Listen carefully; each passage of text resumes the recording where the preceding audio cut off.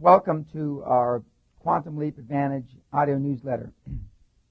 As I mentioned at the end of our last audio newsletter, we would use the information, the tools, the guidelines, the methodologies that I set forth on building the dream team from the chairman, including the additional board members, our outside Big Six accounting firm, our outside international, national, and hopefully international law firm. Now, once we have this dream team, which I call the in-house and the out-house teams, what do we do with them? Now, in the flow of building a company exponentially, I mean building a company by acquisition. The next step beyond building your dream team is interviewing financial institutions, both traditional and non-traditional, so you have both the debt and the equity investors for your acquisitions. Now, first of all, some of this is going to be some repetition from some of the other information I put forth on the first few audio tapes, but it's worth repeating. As I've told people in the recent seminars, the reason why the QLA, the Quantum Leap Advantage seminar, is 3 days long is because the information cannot be absorbed in 1 day. It cannot be absorbed in 2 days. It needs replication.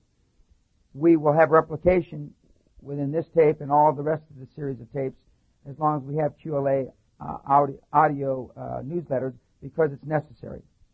So, where do we find financial institutions? Well, one of the first places to look, if financial institutions have budgets and they're advertising, it's because they need customers. If financial institutions are, I'm talking about traditional financial institutions, and by traditional I mean these are commercial banks for the most part at this juncture. Much of what I say both applies for commercial banks and non-commercial banks. If financial institutions open up branches, what does a branch have that's opened up in an area that it didn't have before? Well, one of the things it doesn't have customers. These, for the size companies that probably for the most part are listening to this tape and listening to most of my tapes, the companies are startups to small, startups to $500,000 in revenue. If you're a startup from $500,000 in revenue down to zero, then any time a branch opens, you ought to be there like stink on a skunk. You ought to be there the first morning they open up. You ought to be there, as I used to be in my limousine with my chauffeur. Wake up, boss. It's time. They just opened the door. I'd go into these new branches, and I'd be in there for 45 minutes to an hour and 45 minutes, and I'd be the only living soul in the bank other than bank employees. These are the kinds of things you look for. You look for bank consolidations. They call it synergism when banks consolidate. You call it opportunity. You look at banks both within your local area and outside your local area. Some of you have heard me tell the story. I was in New York City getting ready to fly back to Los Angeles, and I heard a commercial for Mid-Atlantic Bank. They were called the Hungry Banker. Well, we gave them more than they could eat for many years. And one of the first big-sized loans that I ever made was $3.5 million to Mid-Atlantic Bank. And they were doing an extremely aggressive advertising campaign. When you see all these tombstones, and by tombstone I mean the ads in the newspapers of all the deals that they've done, all the transactions they bank, when you see all the ads in the newspapers, both the local and the Wall Street Journal, when you see ads on the newspaper, on the TV, and if you hear them on the radio, this is an indication that the financial institution's in a lending mode. Okay. I can guarantee, as I do in the Raising Capital seminar, if you make 2 financial presentations a week, you are guaranteed to raise the money that you need. Now, you start by calling the financial institution and you ask, one, are they in the lending mode? What are you really saying when you're asking them, are they in the lending mode? You're really asking them, do they have FDIC? Do they have problems with the regulatory bodies, either state or federal? You don't want to go out and waste your time unless you're practicing. If you know they're in financial trouble and you just need to practice, and you have no other financial institutions to practice on, that's fine. But normally you even want to practice with a financial institution that's in the lending mode. So you eliminate probably 10 or 20 or 30% of the banks in the country because they are in financial trouble. Second thing you ask for is you want to talk to somebody that is actually a credit officer, somebody that actually loan money, some man, woman, or child that can write with their signature and guarantee a loan, both on a secured and an unsecured basis. You do not want to talk to a receptionist. You do not want to talk to a clerk. You don't want to talk to the guard there standing with his gun. You want to talk to somebody that can actually loan money. And you ask, and you'll be surprised, they will tell you whether they have lending authority or not. You start by saying that you want to set up an appointment because you want to build a new financial relationship. You are looking at changing your current banking relationship. You are looking to change it because you are in the process of growing, and for the next 12 to 36 months, you anticipate rapid growth. So you put them on notice that you're in the growing mode. What does that mean when you're in the growing mode? It means you need money. You cannot grow without money. You put them on notice that you want money, you need money, you require money. You tell them, if this is true, your current banking relationship, to the extent that you have one, is a deposit relationship. What does that mean? It means you deposit money and they sometimes give you interest. Most of the people listening to this tape have a deposit relationship. They do not have a banking relationship. A banking relationship means they lend you money when you need it. A banking relationship is not they lend you money when you don't need it. Along those lines, when you finally make an appointment with someone, you ask them, is your bank in a position to loan outside or within a pool resource? What you're asking is, are you part of a pooled branch, 60, 80, 100 branch lending process, or are you a single branch lending process? Most everyone that's listening to this tape does not want to be part of a pooled lending process. You don't want to be part of a pooled lending process because your deal will not stack up if you're a startup when measured against the benchmarks of other existing institutions that are borrowing money. So, in review, let me just make sure you understand that. You want a bank that's in a lending mode. You want to talk to somebody that can actually lend money. You want a bank, if at all possible, that lends money at the single branch. You want to be able to borrow money at the single branch because borrowing money, contrary to what you've been told, is a person-to-person business. It will be based on chemistry. It will be based on, does he or she believe you that you're going to really pay the money back? Okay, now, you set up an appointment. You go to the bank. If you have offices, you want them to come to your office. If you don't have offices, but you have accountants and or lawyers at this juncture, and you should, if you listen to the last tape, you should have a dream team. So you ought to be able to use your lawyer's office or accountant's office. Or if you can't, you'll have the meeting at the bank. That's the least likely, or the least. It's not what you want to do. You want to have control. You want to set precedent. You want to have the perception being that you're a much bigger entity than you are in reality. Now, how do you give that impression? Well, first of all, if at all possible, you don't make the appointments. If at all possible, if you don't have a secretary, you don't have an assistant, you got a girlfriend, a wife, a mistress, you got somebody. She makes the appointments, or he. Flip side, if it's a woman making the appointment. You set up the appointment, and you go, and first of all, what do you take to this first appointment? You take absolutely nothing except your clothes that you're wearing. And what do you wear for clothes? Now, some of you that listen to these tapes live in Miami. Some of you live in San Diego, Cardiff by the Sea, these what I call the airy-fairy end of the continuum. I'm here to tell you that you wear a dark suit, and the ladies wear corresponding clothes, whatever corresponding uniform is. Dark suit, lace shoes, dark socks, a tie that's not conspicuously loud, no Rolex watches, no Swatch watches. If you've got a black belt, black shoes, black band on your watch. If you're wearing braces or suspenders, black on your suspenders. And you don't wear suspenders and belts, ladies and gentlemen, for those of you who don't understand that. That's called belt and braces in the UK. And if you're a belt and braces guy or lady, that means you're extra safe. You want to go like an IBM salesman. For some of you that have listened to me talk before, you want to go looking like Bruce Whipple's twin clone. And contrary to what people tell you, in the 90s, that's exactly how you look. You don't wear earrings. You don't wear green hair. You don't come in a jumpsuit. You come looking like a professional business person. You only have one time to make a first impression. And that one time will live in your file. They will write down their impression of you. For those of you that have ever been close to bankers, you just ask them. There's a form that they fill out in most of the big banks that, how was he? Was he intelligent? Did his project sound reasonable, etc., etc. You go in, and with no papers, with no business plan. For those of you that have heard me talk before, you know, in 25 years, until just recently, for the first time in my 25-year career, I've never been asked for a business plan. I was asked once in Phoenix, Arizona, and I was stunned. The person that asked me to visit a bank with him, I'm convinced I was asked for the business plan because he was talking about business plans. People that tell you need business plans are people that write software programs to sell you. They are not people that have done business. I've never had a business plan in 25 years. When I was asked for the business plan, I'm going to give you magic words to tell the banker. Whereas Ted Nicholas, my good friend, arguably the finest copywriter on the planet, would say these are magic words. The magic words, if you're asked for a business plan, are as follows.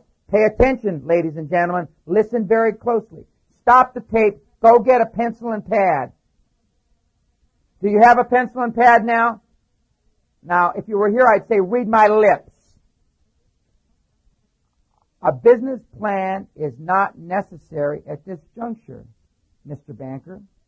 The reason it is not necessary at this juncture is you know that a business plan at best is a guess. At worst, it's a lie. You don't want me wasting my time putting down lies on paper or guesses on paper. I don't want you wasting your time reading lies or guesses.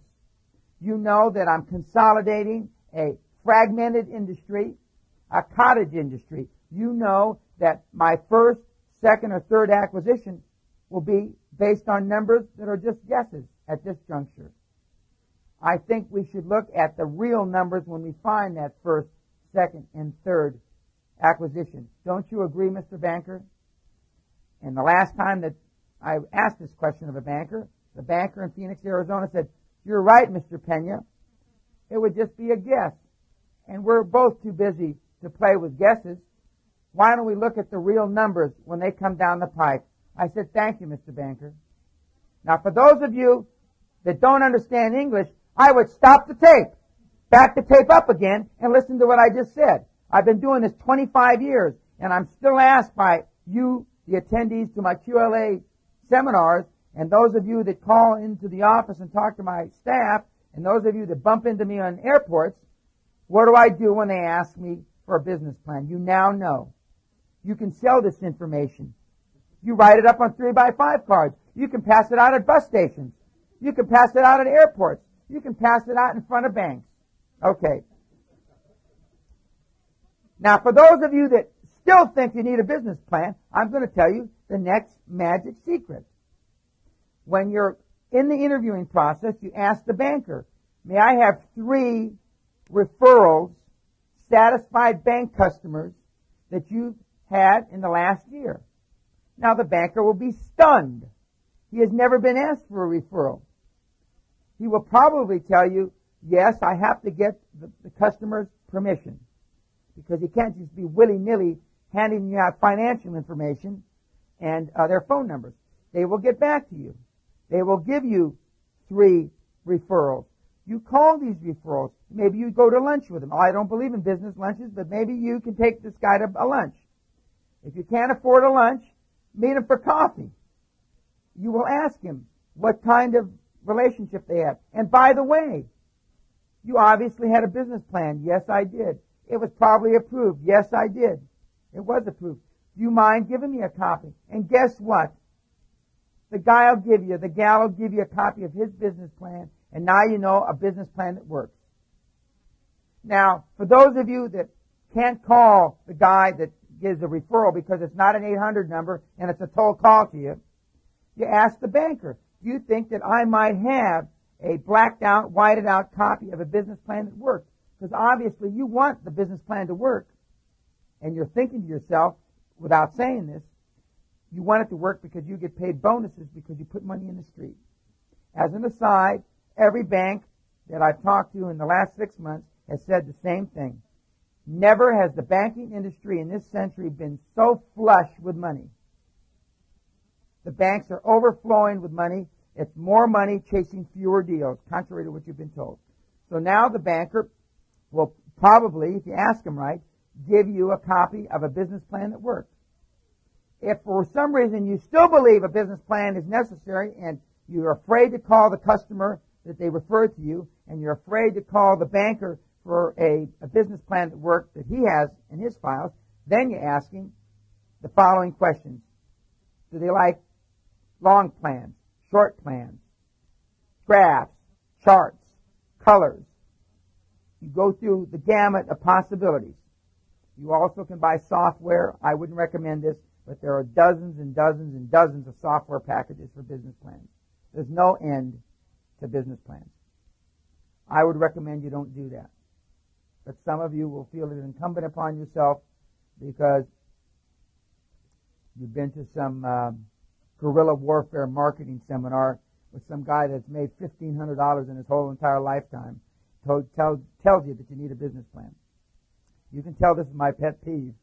The next part of the interviewing process with a financial institution is you ask, now you're sitting before a man or a woman that can loan money. You ask them, what's your personal, unsecured, and secured lending limit? You will be the first person in his banking career that has ever asked him this question. Secured lending limit means you're having to put up collateral. You're having to put up some assets to back the loan. Unsecured is you're going to borrow the money on your own signature or non-recourse. By non-recourse meaning the project will be the only collateral for the loan. Most of the people listening to this tape will have to have secured loans. Those of you that are able to get unsecured loans or non-recourse will probably have to guarantee it with your own name. Virtually everybody listening to this tape will have to put their own few pennies on the line. If you're not willing to put your few pennies on the line, I would stop the tape right now and send it back to Doug Alpert and ask for your money back. Now, the next part of the interviewing process, you're sitting there with a bank. You're telling them that you're going to consolidate your industry.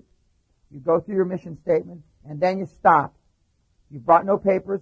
You shut up, and you ask, how is your bank different? How will you differentiate yourself? What are some of the services, the packages that I can expect, and for those of you that have employees can expect, i.e., special rates on mortgages, special credit card rates. For those of you that are in the smaller towns, seats at the baseball games, seats at the football games, there are hunting lodges, everything. You ask for everything and anything that you can think of, and you'll be surprised. You'll get many times exactly what you're asking for. Now, you also ask him what the financial institution's secured and unsecured lending limit is. He's never been asked what his limit is, and two, he's never been asked what the bank's limit is. Now, in some cases, for some of the small regional banks, it will be very small. I'm dealing with a bank right now, again in Hays, Kansas, that has a lending limit of $250,000, and we're trying to borrow $500,000. Well, it's a quasi bank, and they're going to have to farm out. They're going to have to participate the loan. But this is for those of you listening. Probably not many of you will be going to Hays, Kansas. By the way, Fort Hays, Kansas University just won the Division II NC2A basketball championship. Division 5? No, Division 2. Okay. You also ask the financial institution, what was the last deal you got turned down? Now, if it was in your industry, I would have pause and probably end the interview and go to another bank. But you want to know the last time you lost money. Because if it was a structure problem, if it was an industry problem, you want to know that. You don't want to reinvent the wheel. You don't want to do it again. You're also asking questions, have you ever done a $5 million deal? When was the last $5 million deal? Or the last $1 million deal? Have you ever done a $25 million deal? Who needs to approve deals that are beyond your credit limit? If he says a committee at the bank, you ask them, how often does the credit committee meet? Does it meet bi-weekly, once a month? You want the answers to these questions. What day of the week does it meet? When do I have to have a proposal into you to get it approved by the Wednesday or the Friday? I've already said you don't want a centralized lender. You want an individual lender. Are you a cash flow lender or are you an asset-based lender? And banks go in cycles. They'll be cash flow lenders for a while till they get burned on cash flow. Then they'll go back to asset lending. And then until they get burned on asset lending. By asset lending meaning that collateral for the loan is basically the assets. Some of you having startups will neither be a cash flow lender or a borrower or a asset borrower. That's why you'll have to have the recourse for your loan will have to be some assets that you have. They're going to probably ask you for a primary and a secondary basis of repaying your loan. Primary meaning hopefully the cash flow from the entity, the cash flow from the actual thing that they're financing. But the secondary will be if your wife works, if you have stocks, if you have other assets to put on the line. I can assure you, if you are not willing to put whatever assets you have on the line, and you do not sell with enthusiasm, and one of the requisites of dealing with financial institutions is to sell with enthusiasm, to not act as if you have limits to your abilities, and to be positive. For example, if a banker asks you, well, how do you feel if the economy goes against you, the result of your project will be? What you don't say is, well, I'm not sure. What you do say is, I feel confident based on the wherewithal of the project, the wherewithal of the people involved, that we're going to be able to pay your money back in a timely fashion, irrespective of the economic cycle. You say things like, I'm looking for you to be my financial partner. It is good to have a bank as a financial partner. And you say this to each and every one of the banks. I would recommend that you interview 2 or 3 banks that you know can't do the deal for you, and interview 4 or 5 banks that can. You will find that the more you interview, and by this time you've interviewed accountants, you've interviewed lawyers, you've interviewed board members, and now you're interviewing banks. The most important interviews that you will do will be the financial institutions. You will have had, if you do it right, and if you paid attention, and you build the dream team properly, this will be the 4th level of interviews for you. Even the slowest listening to this tape have the brain power to do this. The smartest listening to the tape will do it obviously a little more effectively.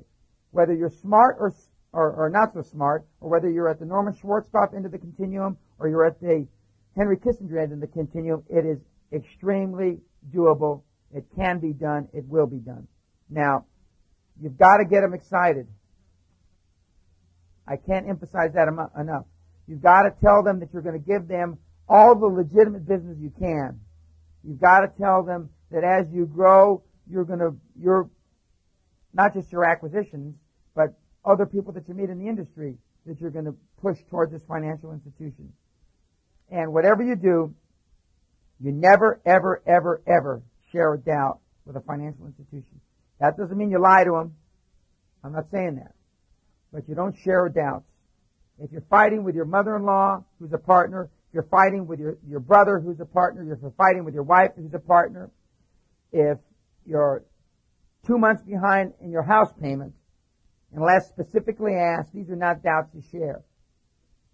For example, when Donald Trump filed bankruptcy a number of years ago for $3 billion, on the Friday, everything couldn't be better. On the Monday, he filed bankruptcy. High-performance people don't share doubts. And the last person you share a doubt with is your financial institution. Everything is rosy. And if you think it's rosy, the chances are it'll stay rosy. You never volunteer negative stuff. The deal's always hot. In fact, I use the word that transcends hot. I don't want to get into my Bo Derek metaphor here, because women and children may be listening to this tape someday when you leave it in your car. Okay. Now, before you leave the bank, the last question you ask the bank, are there any conflicts? This will blow the banker's socks off. He will think that you're a professional. He will think that you've been there, that you've done that. And with the board that you've built up and the chairman that you've acquired for your dream team, he will just think that you're a natural extension of this professionalism. You pick 5 banks, you go to them, you do the interviewing process, you narrow it down to 2 or 3 banks. Then the final portion, or the final bit, is to get the banks to bid against one another.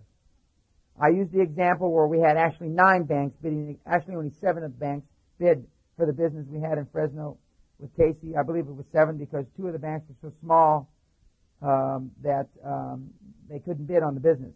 But the other 7 banks were willing to bid, and we actually put it out to 4 or 5 of the banks, and as I told you, the existing bank got the business.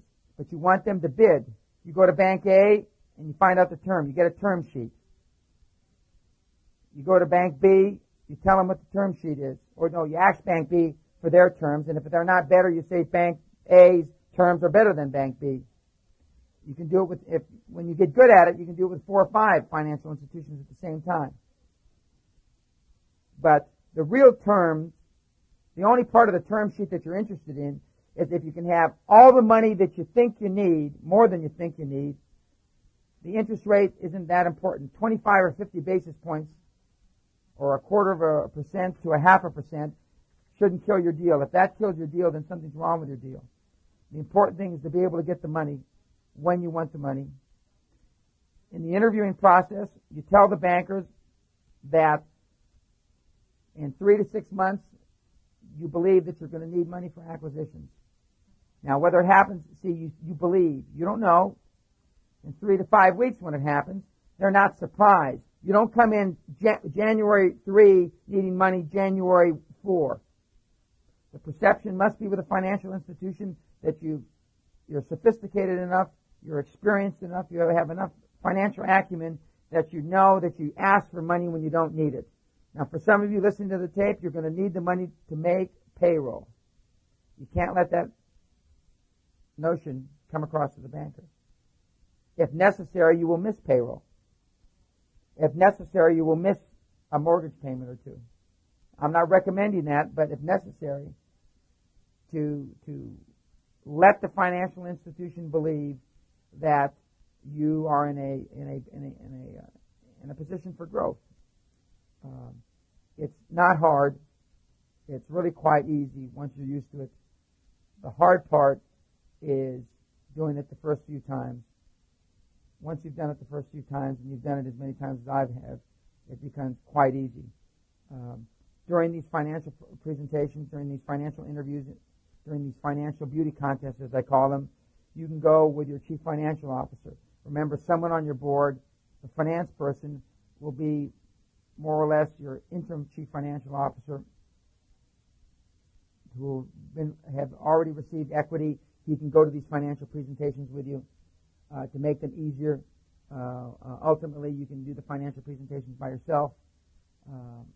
When you get good, you can do a great deal of these financial presentations on the phone. At the juncture of the most people that are listening, in fact, probably everybody that's listening to this tape, you're not there yet. You have now got 1 or 2 banks. You've got your dream team in place. It's now time to review the market, looking for consolidated and fragmented industries or cottage industries. This will be the subject of another tape in the near future. Now I want to open it up to questions on financial institutions and interviewing financial institutions. How do you respond to the question of where is equity coming from? The question is, how do you respond to the question where the equity is coming from? Well, first of all transactions don't need equity. That's the first answer. That's the first answer I always give. You don't know until you structure the deal whether you need equity or not. For example, you're buying a company for $100,000, and the gentleman's going to take back $60,000 in paper. In other words, he's going to carry back a note for $60,000, so you only have to put up $40,000. So you're only financing 40% of the business. If the existing cash flow can finance 40%, what you've got is tantamount to a 60% equity play already. Too often you say, I don't know where the equity's coming from. And that is the last answer. Better you cut your tongue out before you give that answer. I mean, the other side of it is that if you're not going to have owner finance transactions, you will say that the equity is coming from a combination. This is important. Stop the tape. Write it down on a piece of paper. It is going to come from a combination of various sources that are directly or indirectly related to our board of directors. That answer is legitimate. It covers all the bases. It is absolutely bona fide. Next question. Yes.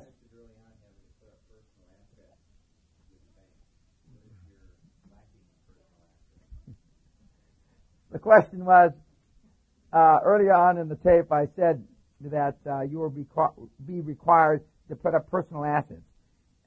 And what if you're lacking in personal assets? What I think he meant to say is, what if you're dead broke? Okay, if you're dead broke, people finance things when they're dead broke. I mean, but the financial institution that's willing to finance your deal, I assure you, is not around the corner by the 7-Eleven. You will have to go out and search wide and far. The company that you're starting will probably have little or no assets. So the thing that I normally recommend that people say is that this is a startup company. Come out, be upfront about it. It's a startup company. Don't try to BS the guy or the gal. It's a startup company, has little or no assets. Now, when I say it's startup, people think that I've dumped $5 million in it. But it's, I'm involved in some startup companies. I tell them it's got virtually no assets. And that the loan will have to stand on its own. It will have to be non-recourse financing. They will say most banks don't like to do non-recourse financing. Some banks still do if it's the strength of the deal. Now, this is the key. Most of the people listening to this tape, their deal sucks. Get a pencil. Get a piece of paper. Stop the tape. Listen carefully. Most of your deals don't hunt. Those dogs don't hunt. And you wonder why you can't get them financed. The whole methodology behind quantum leap precepts is to get a dog that hunts. Most of you keep trying to hunt with a Pekingese, and it doesn't work. And so the object of quantum leap methodology is to get a dog that hunts. And those of you that get a dog that hunts, you keep it on a leash. A dog can't hunt on a leash. You've got to find a deal that works. Some of you that are listening to the tape ought to just turn the key on your deals and walk away. Close your business down or not even start it. Too many of us in business, in life, try to fix and make it work. Quantum leap methodology is walking away from things that don't work to things that just do work. Remember, high performance people do more of what they do right, and they try to eliminate what they don't do well.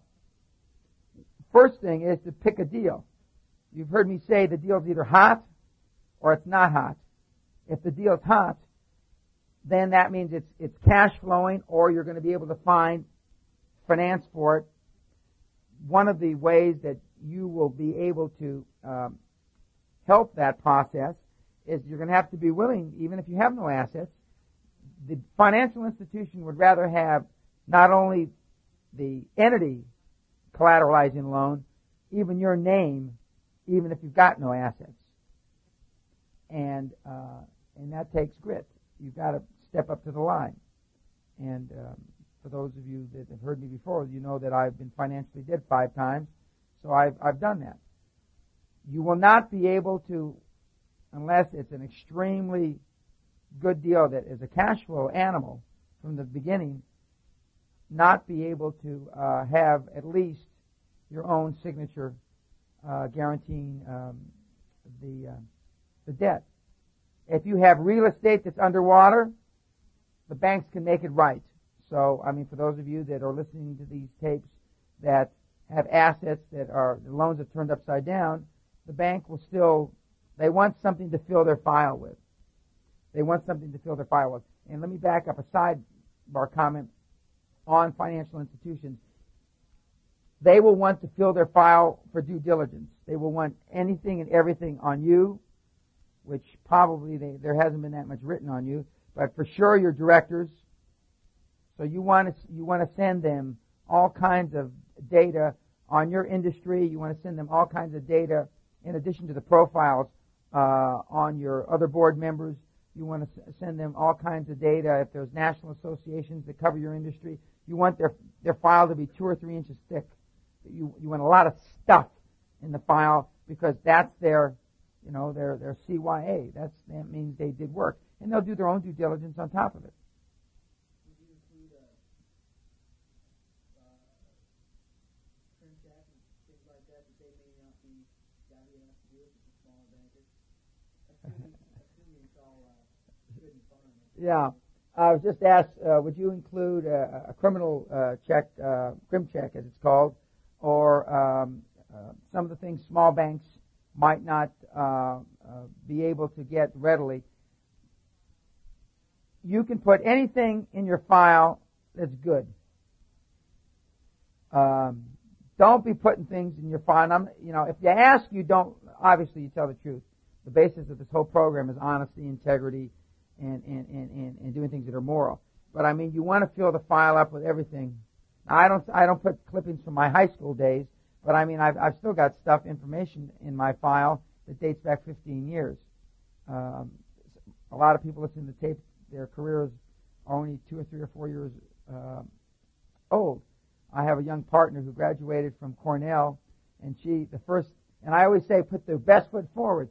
So the first sentence of her profile is graduate of Cornell University, and then so you put your best foot forward. You put the best information, and whatever information you give them has got to be accurate, because it'll be a red flag if you said you graduated from University of Missouri and you really are 2 units short. A lot of people put PhD down, but they didn't finish their dissertation. They did all the classroom work. I mean, banks look for things like this.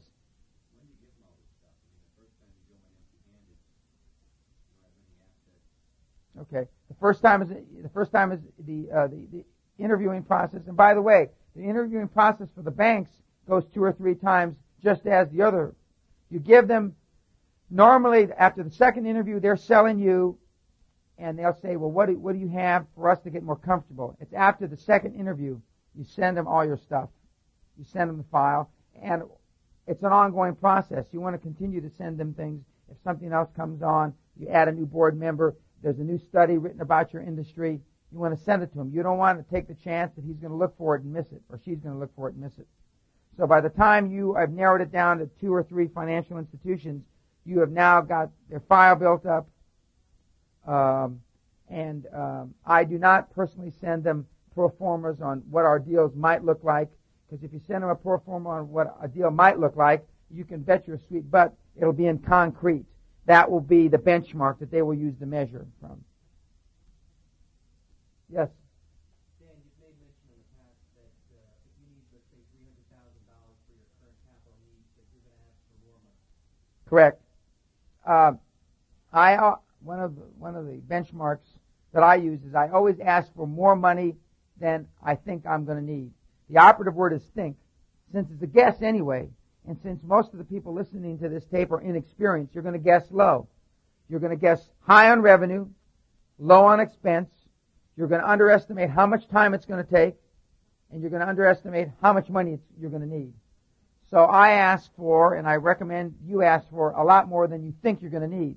There's nothing wrong with that because you think you're going to need it. And my rule of thumb is things always take 3 times longer and cost 3 to 5 times more than budgeted in a startup. Always. So I ask for a lot more. People say you can't borrow more than you purchase things for, and that's not true. I've financed real estate at 120 or 125% of purchase price and had no equity in it before, and I've done it recently. I mean, you can. You might not be able to do it at the Bank of America across the street. You may have to go to the northern part of your state. You may have to go to a different state. I would recommend everybody listening to the state that is really in the hunt attend our Raising Capital seminar, because we go into how we differentiate and how we delineate finding both traditional and non-traditional financing entities. But ask for more than you think you need.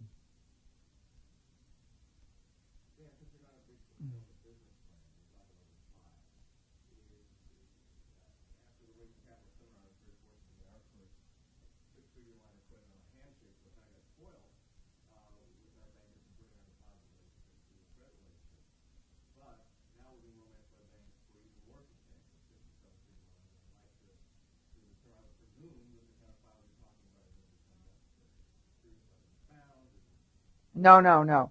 Anything that's ever been written about you, positive. Anything that's ever been written about your company, positive. Anything that's ever been written about your industry, if you're in a niche industry, positive. Anything that is generic about your industry, if you're in the entertainment industry, and the entertainment's going to grow exponentially. For example, in the mobile home park industry, between 1992 and 1994, the mobile home parks sold has increased by 50%. That's a massive thing.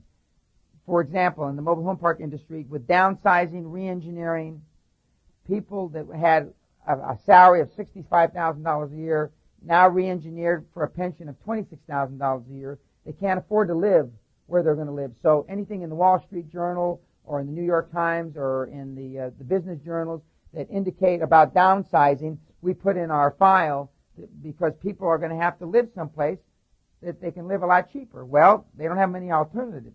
I mean, there's 50,000 plus mobile home parks in the country. They're going to have to live in one of those. I mean, anything that's like that shows that the industry or the trend is shifting your way. Anything that shows that anything that you've done in the past has been real smart. Like, you bought this, you produced this, you're part of this joint venture. Any of the people that you're entertaining doing business with. If you're in the entertainment business and you're discussing something with Steven Spielberg, for example, you put everything you can find in the library about Steven Spielberg. I mean, you want that file to be thick. I mean, you want him to use it. If he's a short guy or gal, you want him to be able to use it like a telephone book to sit on. I mean, you want a thick file. And the more you do their work for them, the better. Some of the best investment banking firms, some of the best mortgage brokers that I've known, package the thing just like they want it. They don't put, if they want blue paper, it's on blue paper. If it's in a red binder, it's a red binder. I used to have a saying, and because I'm in the textile business now, if they want a red dress, I stand under a red light. If they want a blue dress, I stand under a blue light. You put as much data as possible. And with computers the way they are now, and with research librarians the way they are now, you can get all the data, that you possibly could want, or the banker or the financial institution could possibly ever dream of reading. You want them to think that your research has been mammoth, because that gives them comfort that, gee, look at all the stuff that this guy or this gal has done, and then they move forward from there. And you want to give them every reason, every opportunity to approve what you're doing.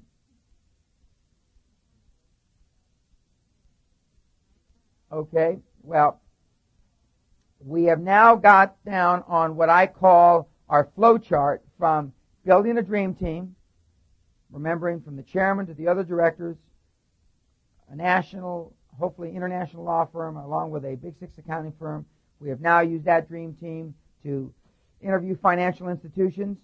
We will next show how you use that combined package of assets to review your market for consolidation in our next audio tape. Good luck and good hunting. Look forward to talking to you soon.